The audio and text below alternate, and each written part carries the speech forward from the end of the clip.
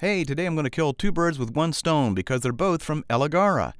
The Eligara cocktail mixing glass, 18 ounce, and the Eligara Hawthorne strainer. First, let's take a look at the lead-free crystal 18 ounce mixing glass. It's got a nice weight to it. As you can see, it's hand carved because they're able to do that sort of thing with crystal rather than regular glass. So it's got a particular kind of weight to it and a nice clarity that you don't get in regular glass.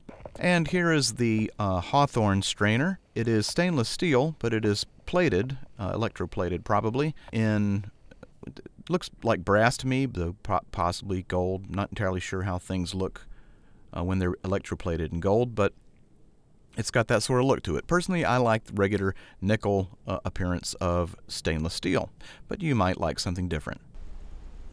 This strainer is made to fit into the 18 ounce mixing glass perfectly, just like that. And just clicks in place and you can pour your ingredients into your cocktail glass, and that way you don't end up with all the leaves and other kind of stuff that you might have muddled into it. A nice simple product for a nice simple task, and Eligara makes all sorts of other matching items. Eligara cocktail mixing glass, 18 ounce crystal cocktail stirring glass, and the Eligara Hawthorne strainer.